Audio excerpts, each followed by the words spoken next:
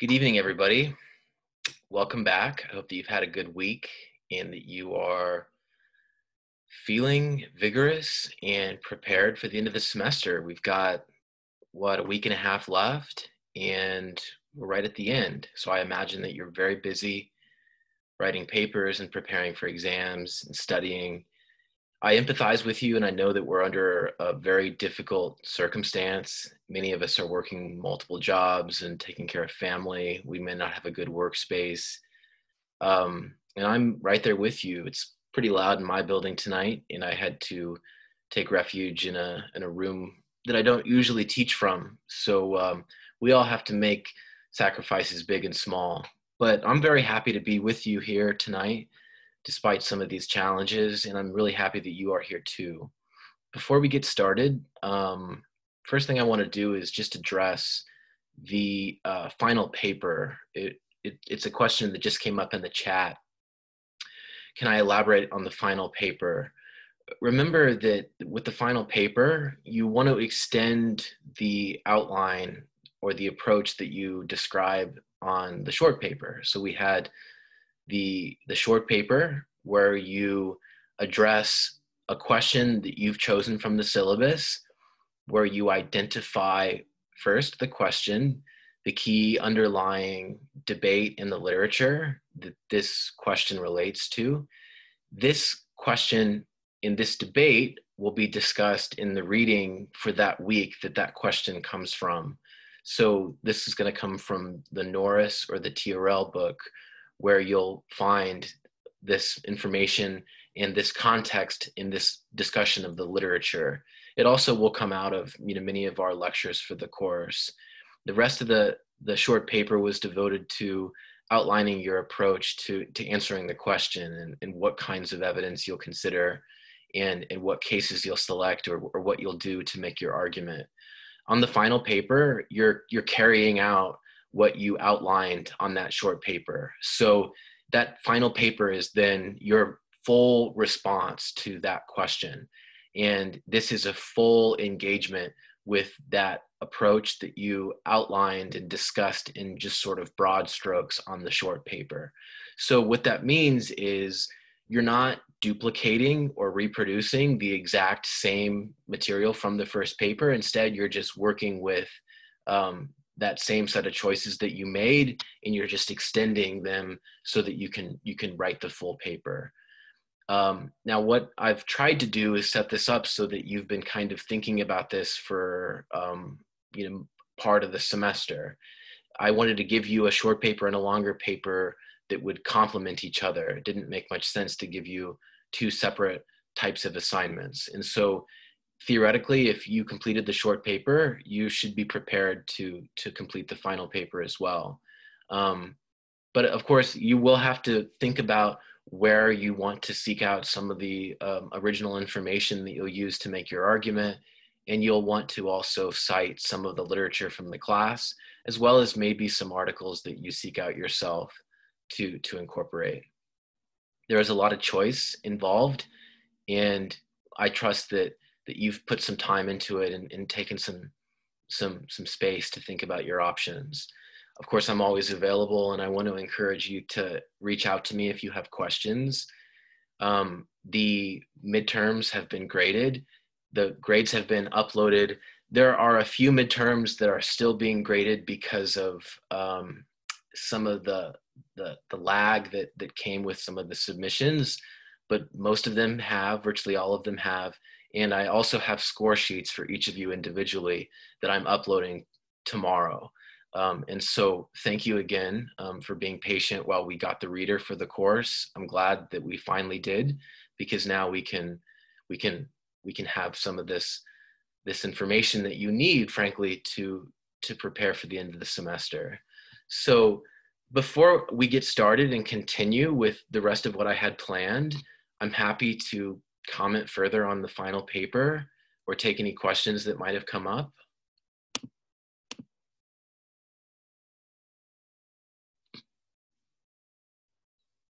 The final paper is 3,000 words, which is about 12 pages double-spaced. I would encourage you to refer back to the prompt on the syllabus, which does include a more detailed description. Arturo, the grades have been posted. We'll be grading the short papers. If you're asking about the short papers, we'll be grading those soon. But we do have the midterms out of the way now, and we'll be moving to the short papers.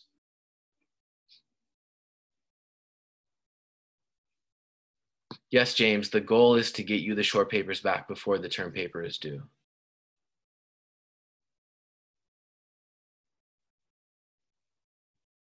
Okay, if it says 2,500 words, then that's the limit. It's a syllabus from the beginning of the semester. So I have 3 classes. It's possible that I forgot.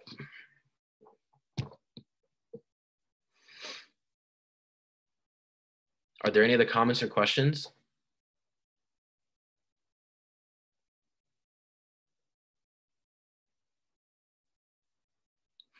Daisy, we don't have a final exam in the course. The university didn't create a time slot for the final exam, and no one told me when I was hired or when I was assigned the class. And so I originally thought that there would, of course, be a time slot, and I had no reason to assume that there wouldn't be. But when I reached out to people in the administration in the university, they responded and said that if there's no time slot, it means there's no final exam.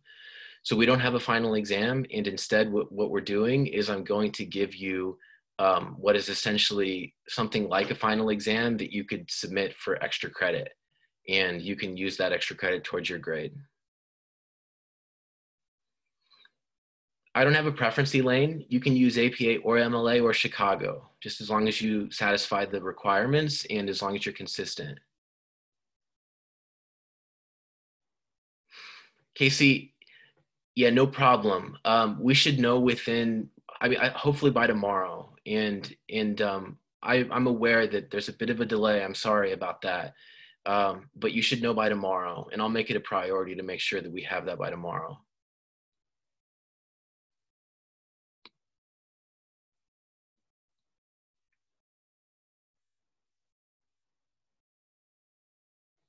Are there any additional comments or questions?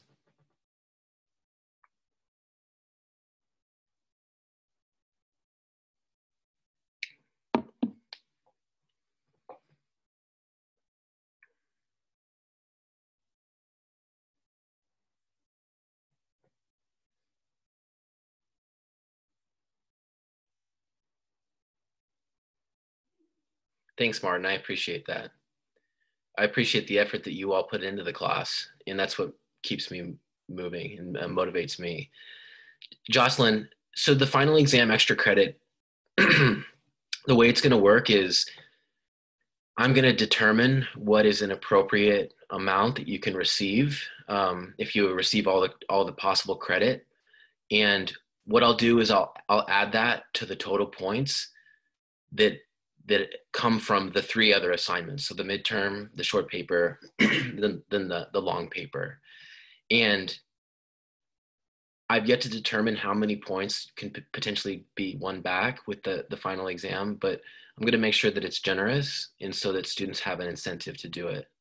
But the way it'll work then is I'll just add the points that you receive to your total from your other 3 assignments, and it'll go towards, you know, whatever you can win back, or in some cases, theoretically, you can get, you know, more than 100%, I suppose.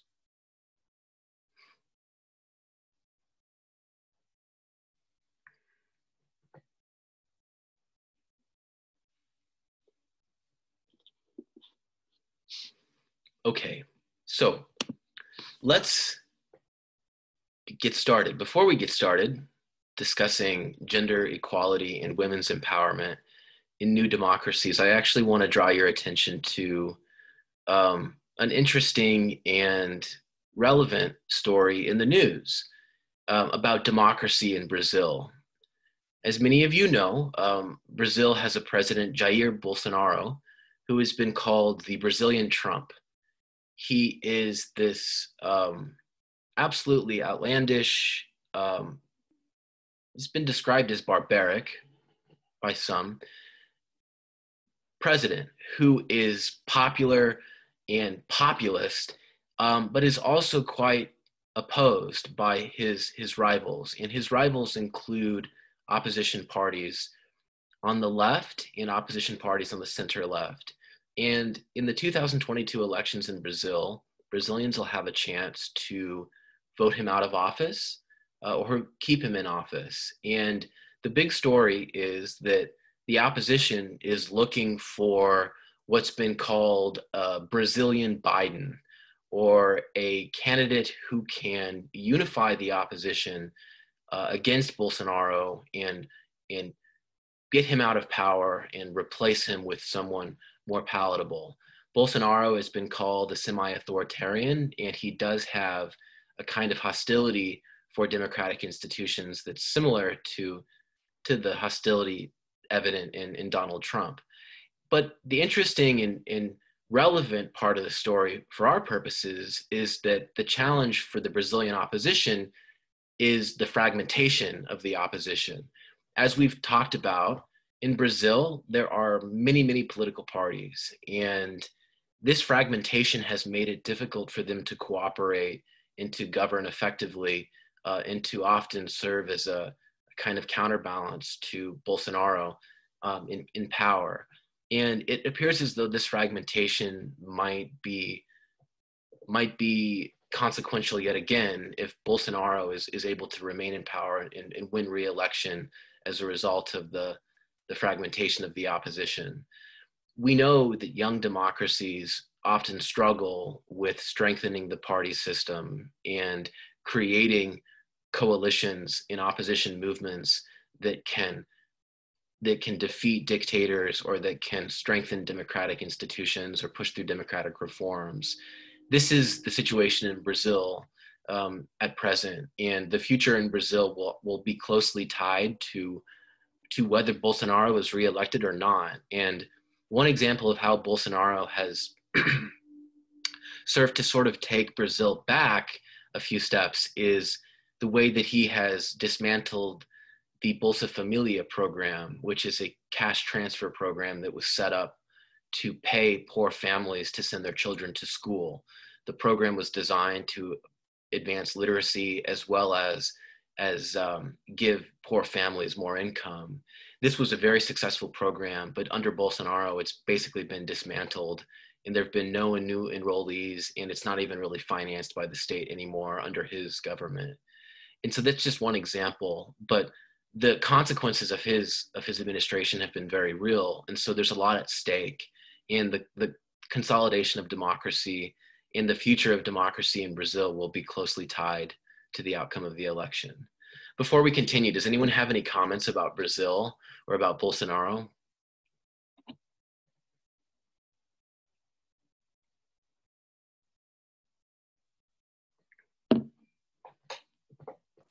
I think it's interesting to note that I don't know that much about Brazil, but I know Latin America in general, and I'm not 100% sure, but I think it's been mentioned that Brazil has a significant amount of party diversity within its legislative coalition. So I think it's interesting that while, at least in the US, we think of Biden as the choice of nobody, the idea that he was able to win a national election and sort of take out the other candidate who is seen as unpopular would be really useful in situations that have a lot of pluralistic and diverse party societies where very few people can come to an actual agreement. Absolutely.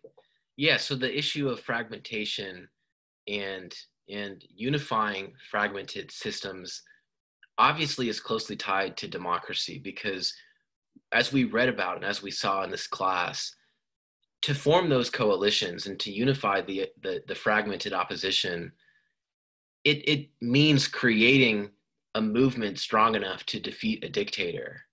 And dictators really, really benefit from divisions, and they can divide and conquer, as we say. And so in Brazil, fragmentation of the party system has often been negative from the point of view of developing the democracy, because it's meant that sometimes presidents have had more power, but ultimately the Brazilian democracy has remained relatively intact despite the weakness of some of the parties, at least as compared to, say, Ecuador or Peru. Does anyone else have a comment about Brazil before we continue?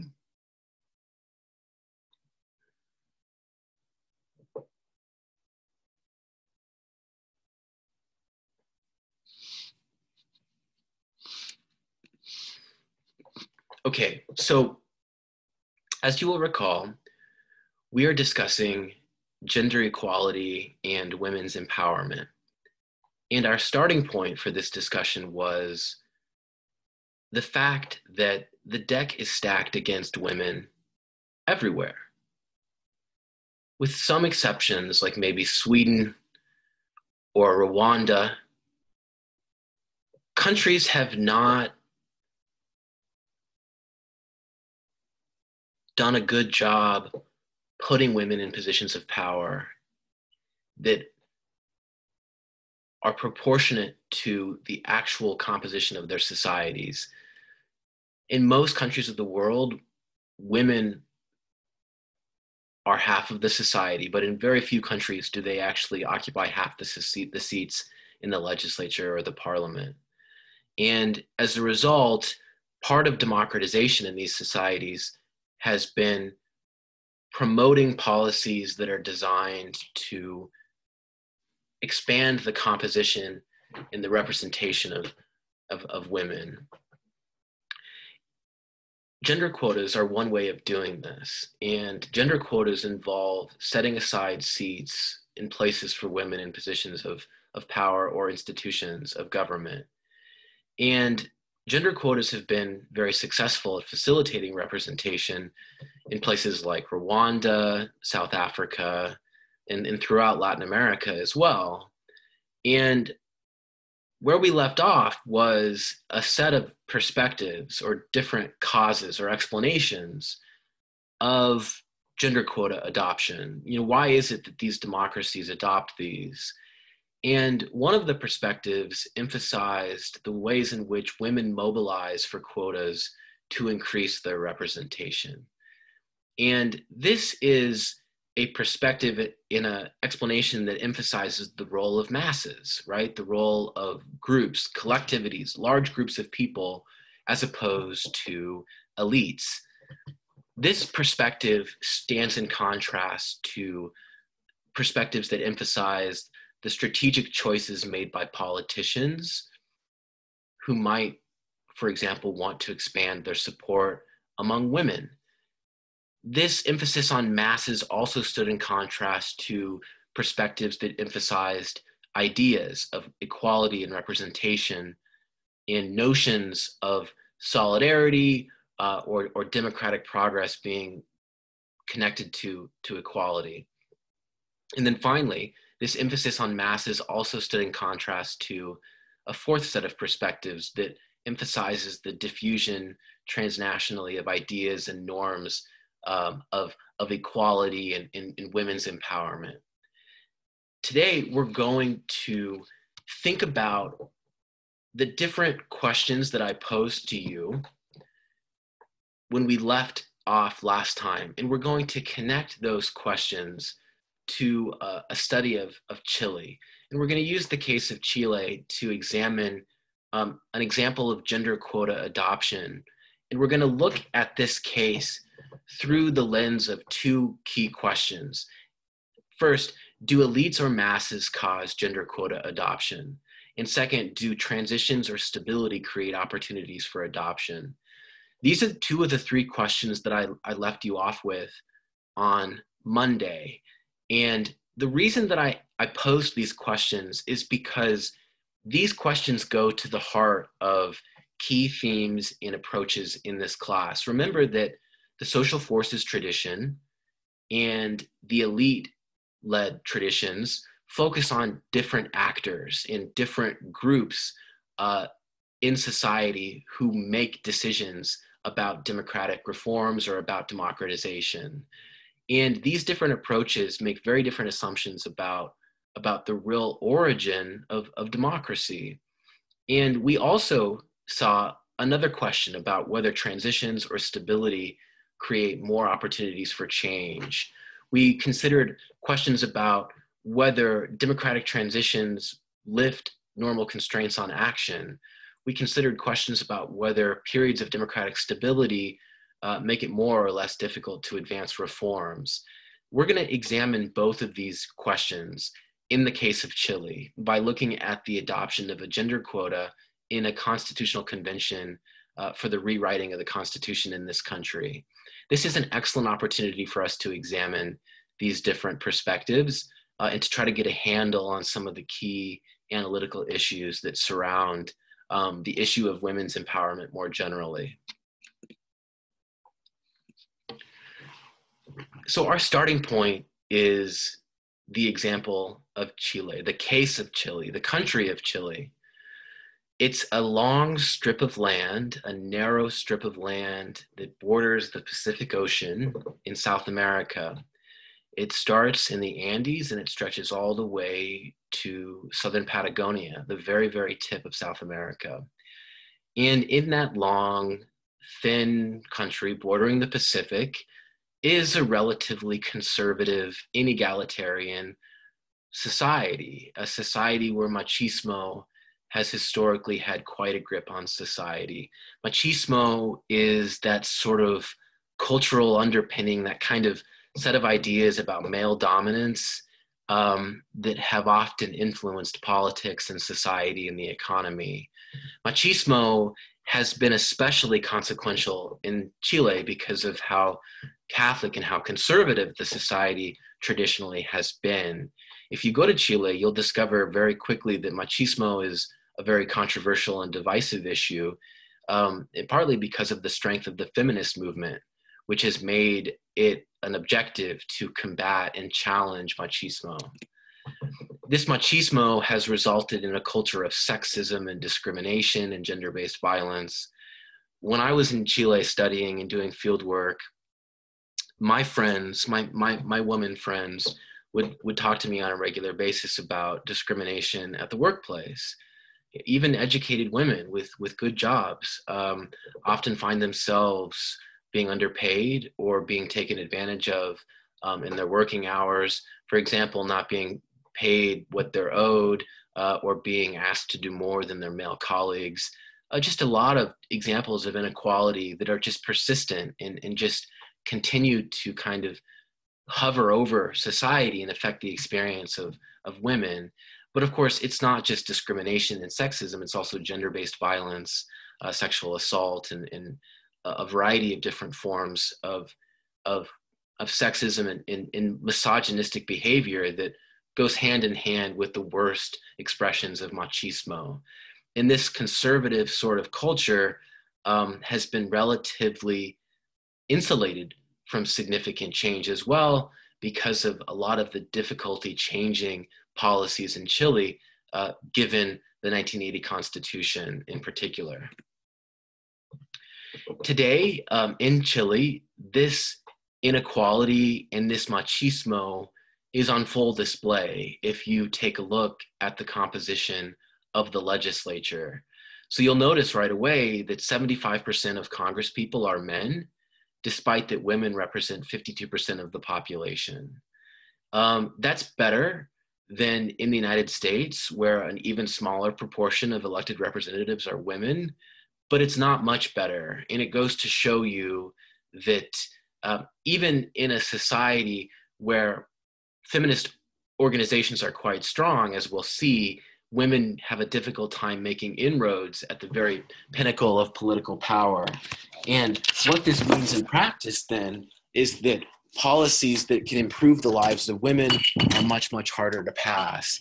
And those policies include policies that would expand access to reproductive services, policies that make it easier for women to access credit or to do things without the consent of someone else in their family, and so on and so forth.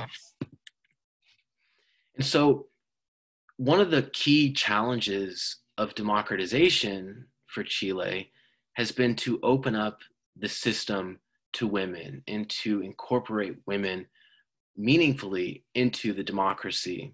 And at this point, I'll quote Claudio Fuentes, who is one of Chile's best known political scientists and who is one of my friends. He said, among the first challenges of democratization for the country has been to open up the electoral system to allow the inclusion of sectors of society that have been historically underrepresented in structures of power. It's not just that machismo has created a culture of sexism and discrimination. It's also that democratic institutions have been affected by the inequalities borne by machismo, and it's been difficult for women to access those structures of power. What is cultural also becomes political is the key point. And what this means then is that from the very beginning in Chile, democratization has been looked at through a feminist lens. And feminists in Chile have always been well organized and articulate and vocal and very combative and willing to confront hegemonic power structures and willing to challenge power structures. This is a photo from 1983 when, in March of that year, the women's movement organized their first mass protest in opposition to the continuation of the military regime. Their demand was quite simple, and that was democracy now. The feminist movement demanded.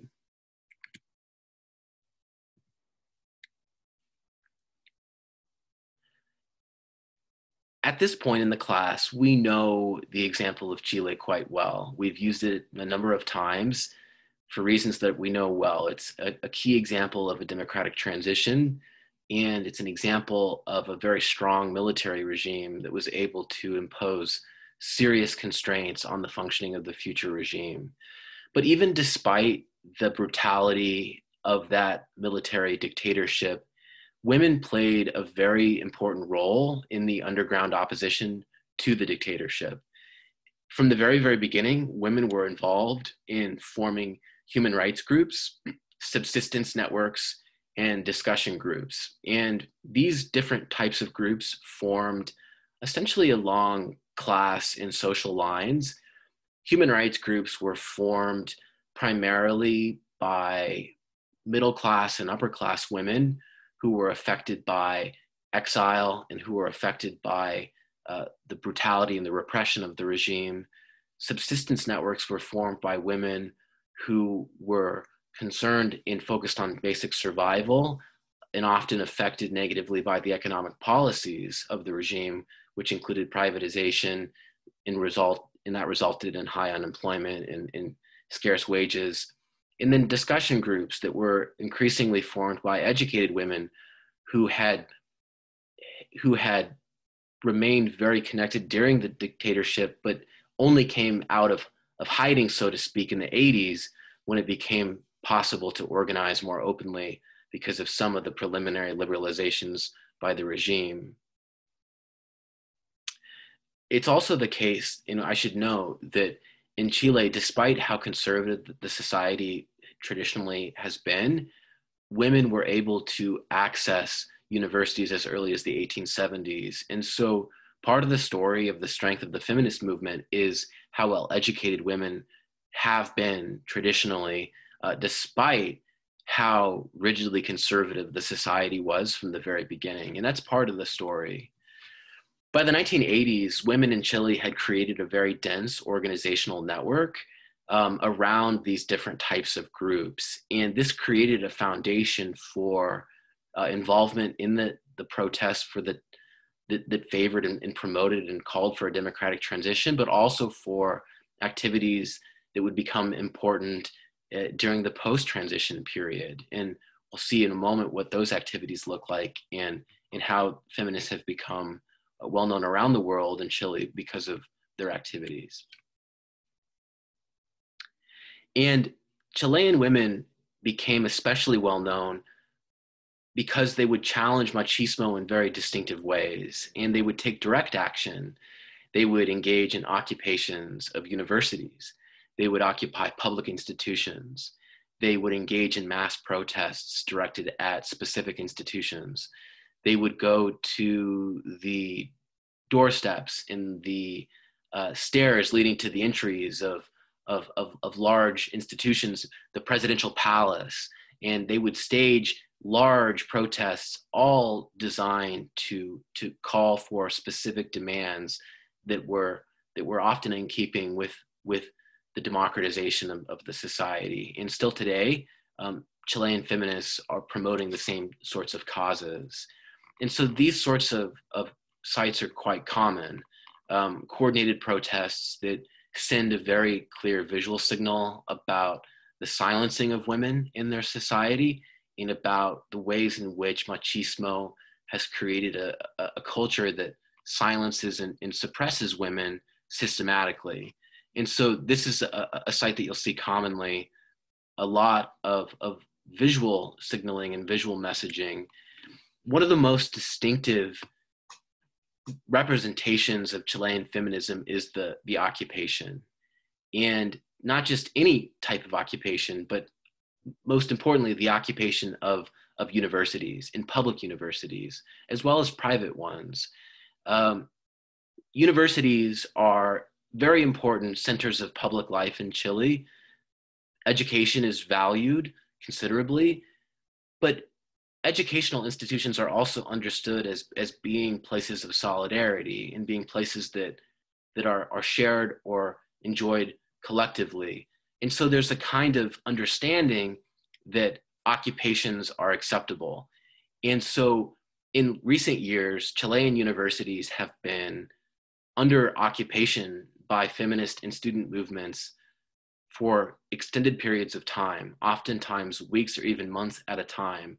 And so images like this are quite common, where you see what appears to be a clear takeover of an educational institution by the feminist movement. The feminist movement in Chile has also become well known internationally for its coordinated protests.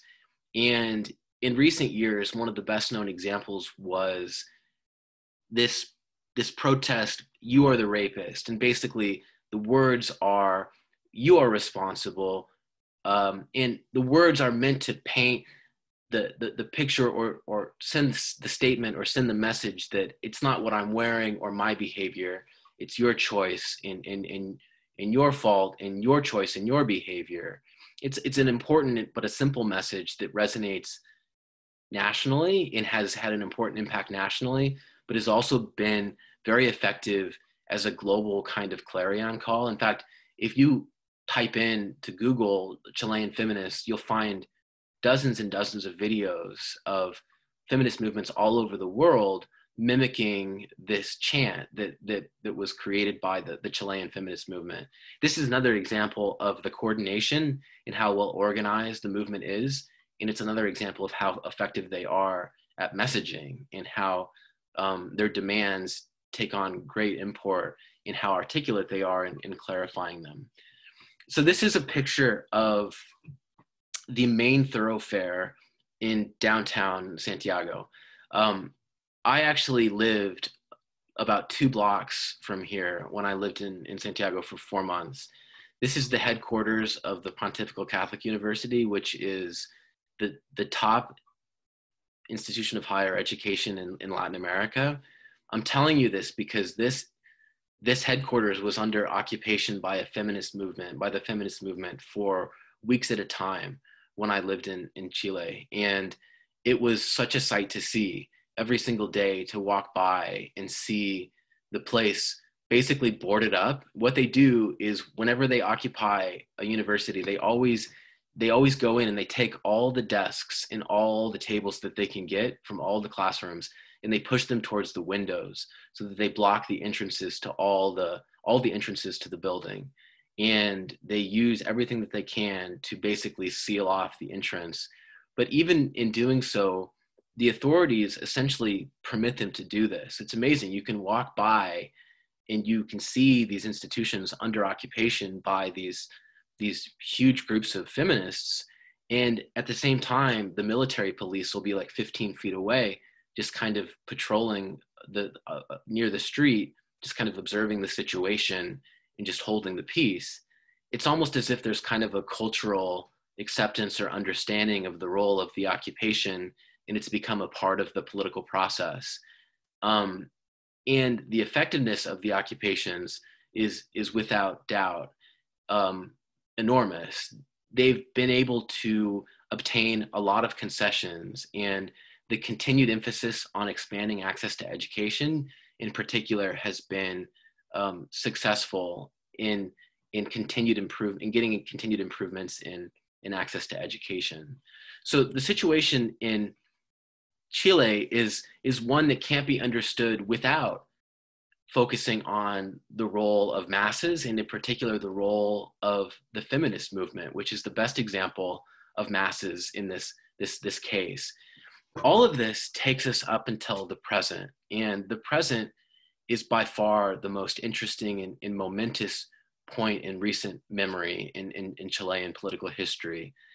This present is a period of rapid change where the country is preparing to write a new constitution and convene a new constituent assembly and hold elections to approve a new constitution in the coming years. This is a moment where we'll pause and take a look at the process of social crisis and upheaval that the feminist movement has been a part of in the last year and a half. And we'll take a look at how this process has set the stage for the role of the feminist movement and women in the writing of the new constitution.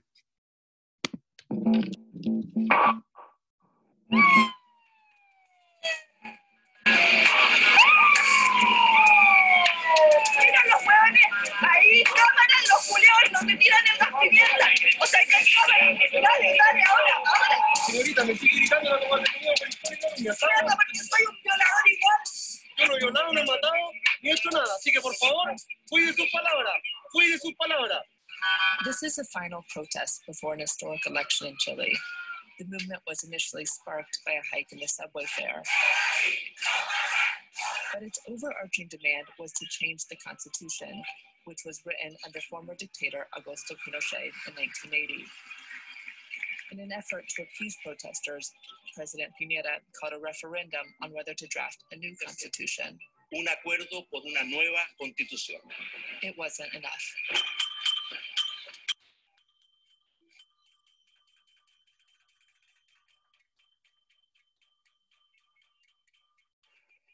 De la idea de una nueva constitución aquí en Chile. Yo creo que es lo mejor. A mucha gente le da miedo, pero es la idea de que haya un cambio, que nosotros como pueblo podamos elegir el futuro de Chile. Ha sido pura corrupción, robo, sobre todo del agua.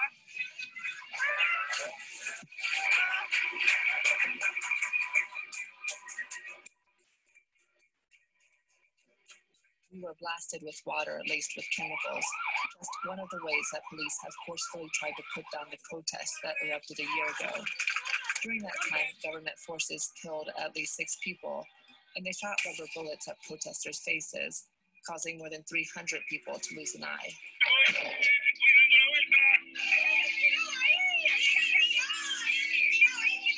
Fabiola Campillay had a tear gas canister shot at her face.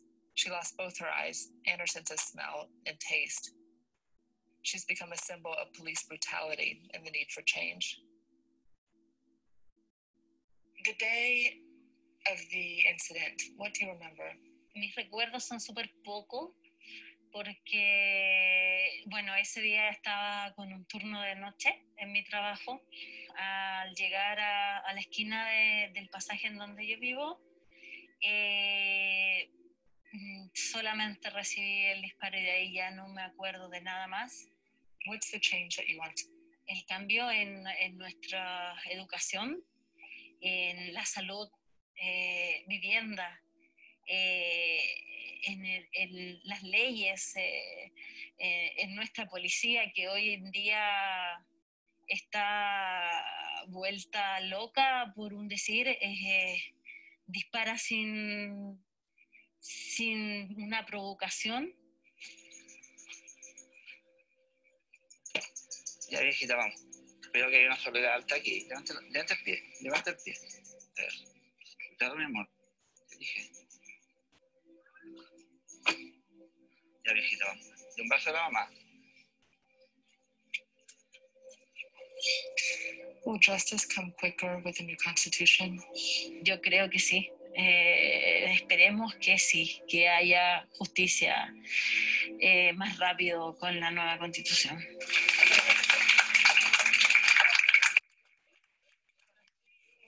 Acá le vamos a hacer el bote. ¿Ya? Ah, ok. Todo así. Sí, ya.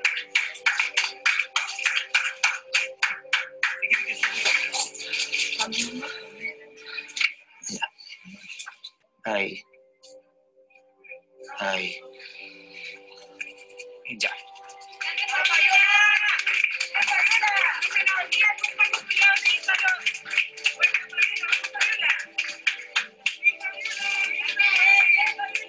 ¿Cómo te sentiste? ¿Qué tal esta experiencia? Muy lindo el apoyo de toda la gente. Con el apoyo de ellos hemos podido salir adelante. Ay, gracias. Gracias. Critics of the current constitution say it codifies conservative policies. The constitution has been amended dozens of times, but people like political scientist Claudia Hayes take issue with its very legitimacy. I think the current constitution, it's a lock to maintain the way the things as they were when the dictatorship ended. And it was designed for that purpose. It has prevented change from occurring through elections, through political parties. Many things that people want to change are declared unconstitutional. So you want to make the water be public, it's unconstitutional. And you need to make it happen, you need very high quorums to change the constitution. Do you think that this constitution is going to actually address the pressing concerns of so many Chileans? I think it's a first step in that direction.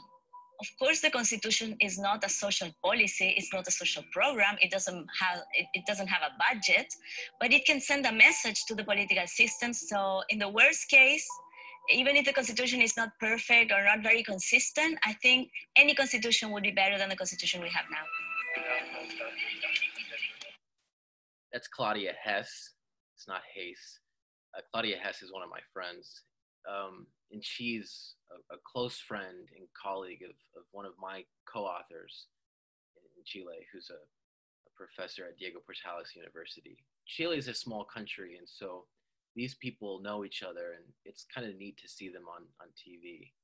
But the reason that the feminists were so central to what took place is what happens next in the rest of the story. And the rest of the story has to do with the debates that were set off by this crisis, this uprising, this social uprising. And the uprising in the debates that emerged as a result related to questions about incorporating citizens in the process and making democratic reforms that would improve the situation in the country. The most pressing issue of all was the question of how to include all sectors of society in the process of writing a new constitution that would replace the 1980 Constitution. And in particular, there was a focus on how to incorporate women and how to create an equal playing field and create an equal role for women in the process. The feminist movement emerged at this moment as a very, very important actor. The feminist movement began pressuring the National Congress to establish gender parity in any constitutional convention. And what they were calling for was gender balancing, or laws that would require there to be an equal number of men and women in any legislative body convened to write the Constitution. And they began lobbying congresspersons, they began writing letters and generating political and public support. They began shoring up alliances that they had with other organizations and movements. And they began articulating this demand in every way that they could. And they drew on their organizational links that they had established during the dictatorship decades earlier. This is when those dense organizational networks became especially important in this example. And eventually, Congress gave them what they wanted and approved a mechanism to ensure balanced representation of men and women in both candidate lists and electoral results. And this was an extraordinary victory for the feminist movement, and it was a step forward for the country, a country that had so long been in the grip of machismo and had so long been affected by this culture of sexism and male dominance and misogyny. This victory, we cannot understate the seriousness and the scope of this victory. And you see here both congresswomen and some activists celebrating the approval of candidate lists and party list gender balancing requirements. This was such an exciting moment for the feminist movement and for Chile. It's a moment that we should understand the gravity of in its totality. It's true, no other country on earth will have a constitution written by an equal number of men and women. If Chile goes forward and does this, they will be the first country on earth to have this. And this is an example of a democratic outcome or a democratic reform, if ever there was one, the rewriting of a dictatorship era constitution. Now, Congress approved laws that would provide for gender balancing, but that didn't necessarily mean that the Constitution would be written by a Constituent Assembly. That would still be up to voters to decide. And they decided in October 2020 when voters were asked, first, if they wanted a new constitution, and second, if they wanted a body of only newly elected delegates, a Constituent Assembly of newly elected delegates, or an assembly of half members being from Congress to write it. And this was a choice essentially between the establishment or between the sort of new wave of potential political leaders or citizen or community leaders. And Chilean voters voted overwhelmingly to both write a new constitution and to choose a newly elected constitutional convention and to create it based on gender balancing without automatic inclusion of Congress members. And so Chilean voters basically voted for the most progressive of all options given to them. We want a new constitution and we want a newly elected Constituent Assembly without automatic inclusion of Congress members. Elections will be held in April 2021 to choose the delegates, but it is a certainty that it will be 50% women and 50% men as a result of the approval of provisions to provide for gender quotas in the convention. And as I said, Chile will become the first country in the world with a constitution written by an equal number of men and women. This is then an exceptional achievement. And what I would like to put to you is that it's not possible to understand this without considering the role of masses in Chile, and in particular, the role of the feminist movement. If ever there was an example of the role of social forces, this is it. The capacity of groups of people acting collectively to bring about outcomes that they otherwise could not bring about. The capacity to force political leaders to make decisions that are not in their interest necessarily, but that are advantageous to the group. Now, why do I say that it's not necessarily in the interest of Congress to approve gender balancing in the Constituent Assembly?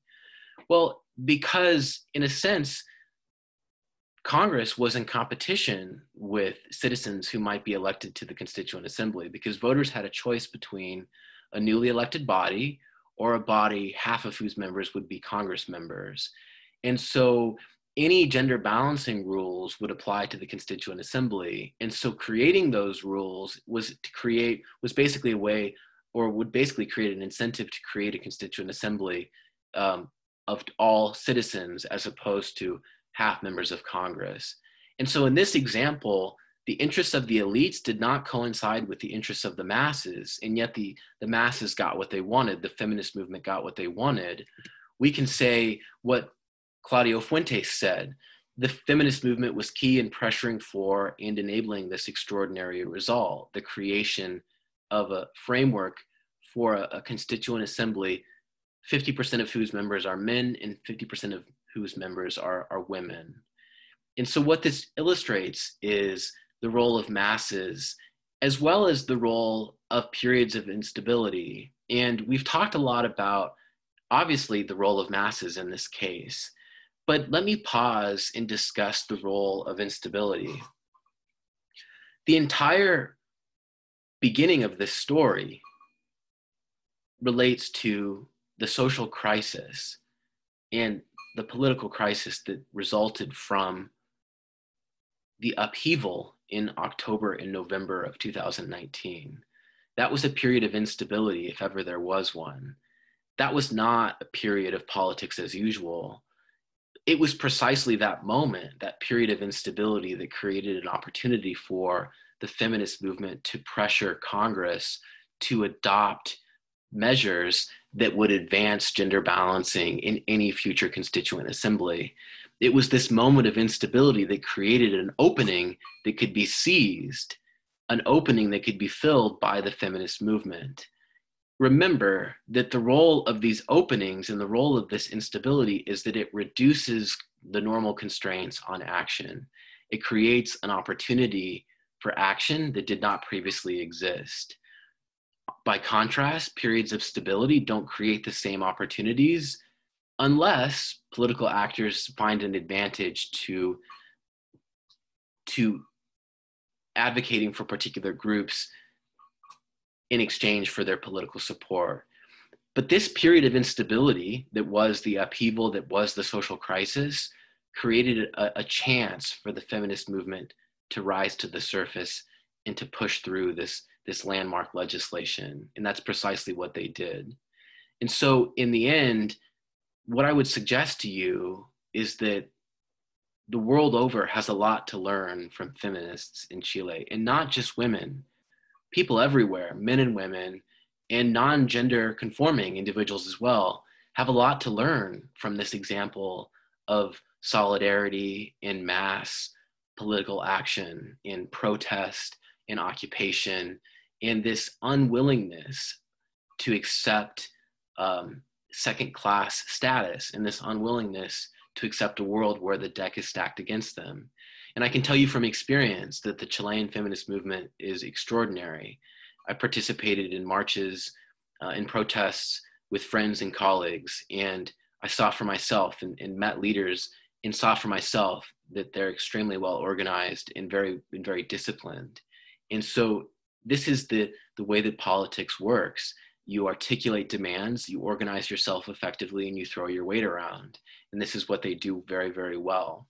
And so as we begin to think about the big picture, I want to pose a series of questions that can ignite discussion. And I want us to think broadly and think about the lessons that come out of this story in this example of Chile that we've done so much to investigate at such a detailed level. The first question that I want to ask you is, what can feminists in other democracies learn from their Chilean counterparts?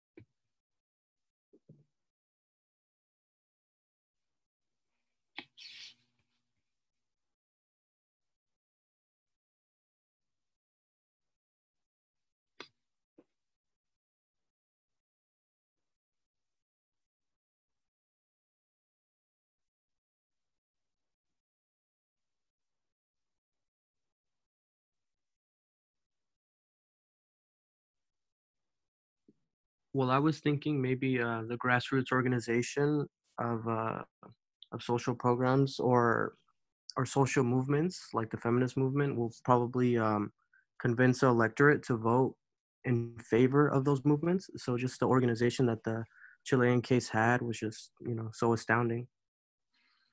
Yeah, so one of the big insights that comes out of these examples is that when people are well organized, they're effective. And that means creating networks, that means creating groups that have a common interest and that have a common objective. And what's interesting and kind of ironic is that the repressiveness of the Chilean dictatorship actually became a cause of the organization of the Chilean feminist movement. it was so repressive that it caused people to organize themselves in a disciplined way, precisely so that they can resist the dictatorship. When you give people such a reason to fear for their life, they will organize themselves effectively to save their lives. And so coming out of the dictatorship, Chilean feminist movements were very well organized for that reason. And they had the capacity to articulate demands that were very, very aligned with other groups in society who also would benefit from democratic progress. And so from the beginning, as Giovanni points out, they were in a good position to sort of build coalitions, right? And kind of win the support of other movements. And that's one of the reasons that they've been so effective and so successful.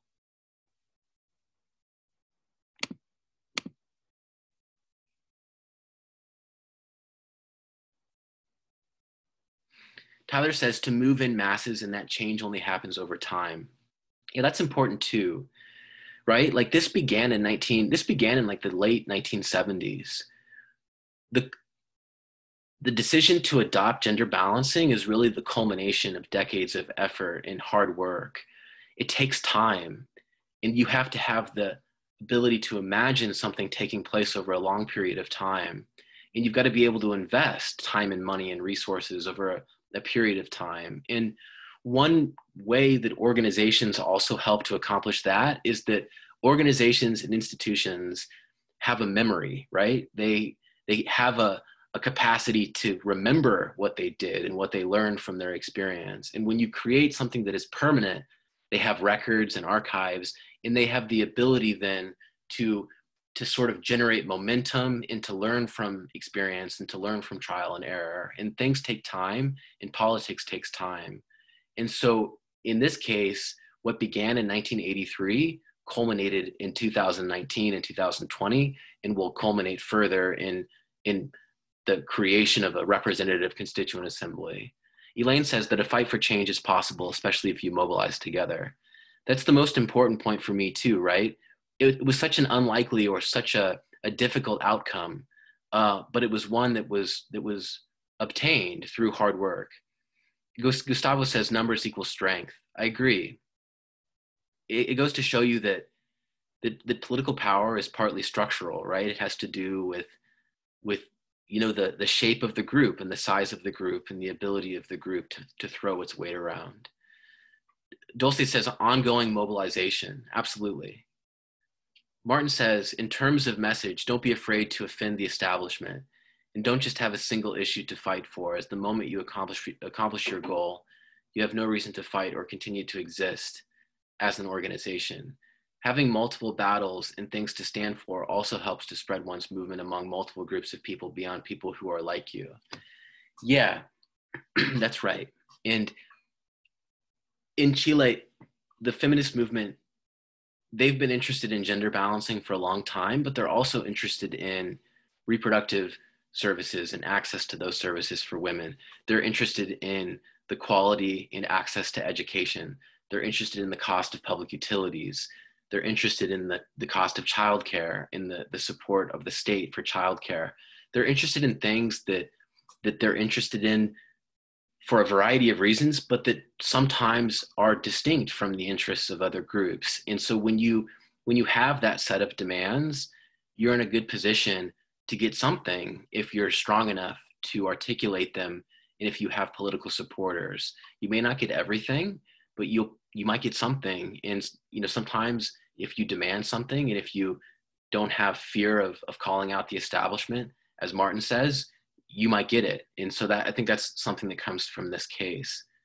Yoel says that the Chilean feminist movement is essentially a fight for equality, let's call it what it is, as well as for peace. We discussed a week or two ago that peace must be established, and the lack of equality for women is where the struggle is. Their ability to mobilize and organize and be consistent is impressive, definitely not an overnight event. Similarly to feminism erupting in Mexico and the recent takeover of a federal building, slowly but surely it's a growing, waking movement. That's a really good example, Yoel, and I like that you emphasize that this didn't happen overnight. It took decades, right? And the capacity to mobilize and to organize, it's something that requires continual investment. And your example of Mexico is so important too. Mexico is one of those countries that has learned a lot from Chilean feminists. And when they take over and occupy federal buildings, that's a Chilean thing. It's sort of a Latin American thing, to be sure. But it's a Chilean thing without a doubt as well. And that's something that's been effective in Chile. And if it becomes effective elsewhere, that could be really consequential politically. And it could be a game changer if there's a more democratic politics that can involve that kind of action. And if it could be a way of articulating demands that aren't taken into consideration, by elites who might have very different interests.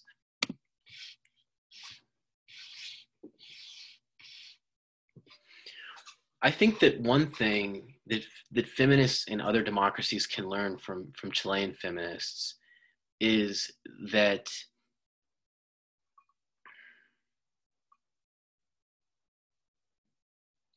I think that one thing that's really important is that you shouldn't compromise. You shouldn't compromise. You shouldn't moderate your position. You shouldn't weaken your position. You should always demand the most that you could possibly get, because inevitably you won't get everything and you will end up somewhere in the middle. So if you don't compromise, you'll end up somewhere in the middle and you'll get something. If you compromise, you may not get anything at all, because by the time you move to the middle, you will have moved all the way to the other side. And in my experience, one of the most striking things about Chilean feminists is this intentional unwillingness to compromise. And sometimes they're criticized domestically by people in politics and by public figures for being so aggressive. But I think it's one of their most effective qualities, because they understand that articulating a clear demand and aggressively so, and a demanding demand, is the only way to end up with something at the end, when inevitably you'll have given up a lot along the way or had to have given up something. And so I think that not compromising is part of the story as well. And this is a lesson that's more difficult to learn often, because I think that in politics, there's this sort of tendency to kind of give a little bit and into compromise, the idea that you must moderate. But sometimes when there's so much at stake, and when the status quo is so unacceptable, even compromising at all might leave you with nothing in the end.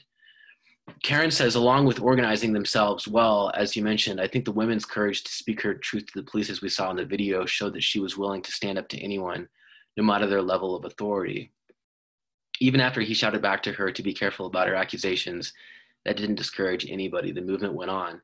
Yeah, Karen, I loved that too. And when I watched the video, I immediately thought about that. I was like, that seems to be like a microcosm of the whole thing, right? Like, the woman presumably doesn't know the Carabinero. That's the name of the military police, the Carabineros in Chile. If you're a Carabinero, you're a member of the military police.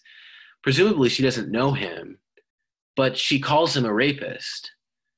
Why does she call him a rapist? Well, it could have something to do with the machismo culture, right? The sort of understanding that people have that it's a male-dominated culture. It's a misogynist, sort of sexist culture that is rife with discrimination. And so from that woman's perspective, regardless of whether or not she knows him, he's a member of the military police representing the state in a conservative, pretty masculinist place. And so he is a rapist from her point of view, through her worldview. Not maybe in a literal sense, but maybe in a kind of metaphorical way. And so her willingness to call him a rapist and to refer to him that way suggested like a kind of aggressiveness and like an unwillingness to stand down. That's consistent with that unwillingness to compromise. But you can also see like the kind of agony and the anger, right? And the kind of the anxiety and the above all, the the anger, and that's, I think, the main emotion that we see there. But in my experience too, the Chilean military is extremely conservative. It's a very conservative institution, and so her assumption is probably partly born from her experiences that she's had in the past, maybe with interactions with the Carabineros, who can be very violent, frankly, and can be very aggressive, and seem to, in some ways, take on the trappings of that kind of machismo culture. What I love so much about the Chilean example is that it really shows you the sort of interaction, the kind of confrontation between the social groups and the state. You've got the state in the police and the military. You've got the social groups in the students, in the women, in the teachers and the unionists and the taxi drivers and so on.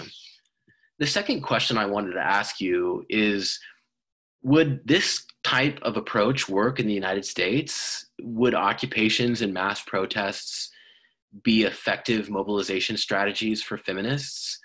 Do you think that that would go over well? Would that be effective? Why or why not?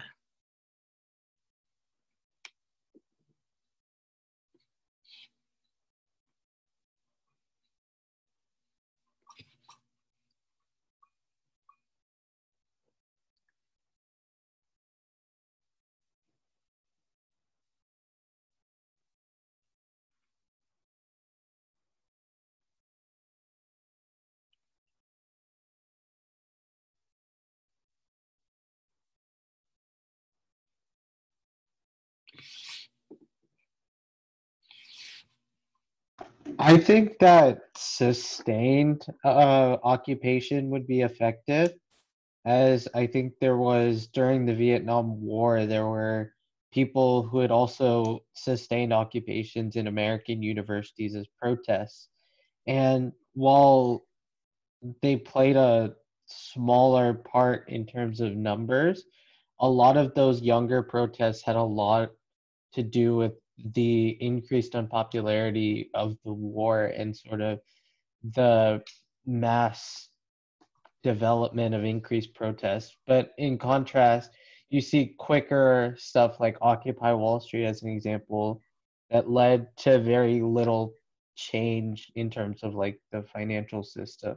So I think it requires sustained occupation or sustained mass protests in order for it to be effective. Yeah, and Ishan's comment is consistent with what we learned earlier in the semester when we read about what types of mass action are effective. Remember, we learned that on the one hand, violence is less effective. Peaceful protest can be more effective because it draws out bad behavior by the authorities, which causes them to lose support. It exposes them. It exposes them to international criticism. It legitimates the cause of the protesters because it shows them as being peaceful and willing to use civil means, right, to engage in this kind of debate or this sort of negotiation. And I think the example of Vietnam is an interesting example too. It has to be sustained, though, perhaps, as Ishan says. It has to be something that is done over a longer period of time in order for it to really be meaningful. And when you have a huge movement, like in the feminist movement in Chile, you have that possibility, right? It becomes possible to engage in that sustained occupation or to use these approaches over the long term, which they've done for decades.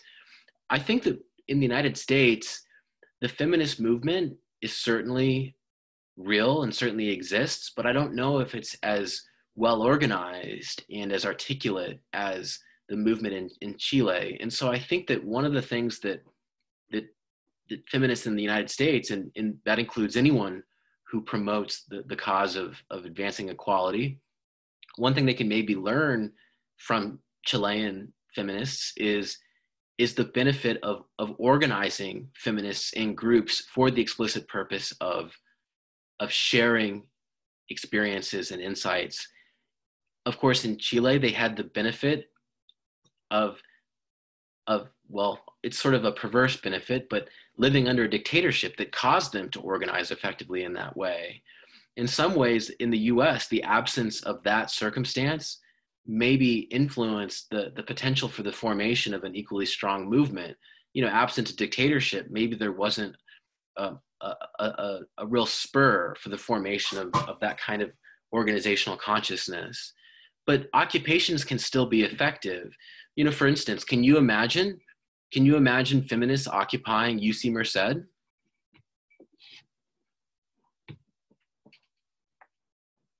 Would that be an effective strategy?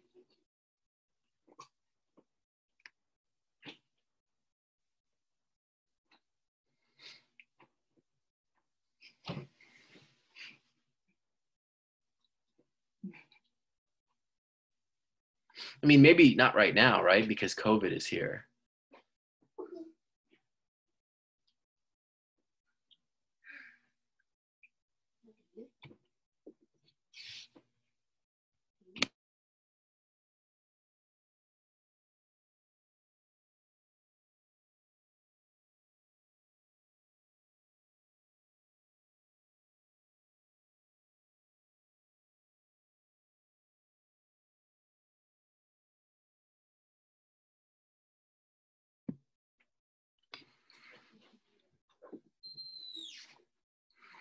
You know, when I think about this question, I think about how Native Americans who have occupied areas being developed by pipeline developers have been abused and repressed by authorities. And I wonder if occupations would be less effective here because of the willingness of the authorities to crush them.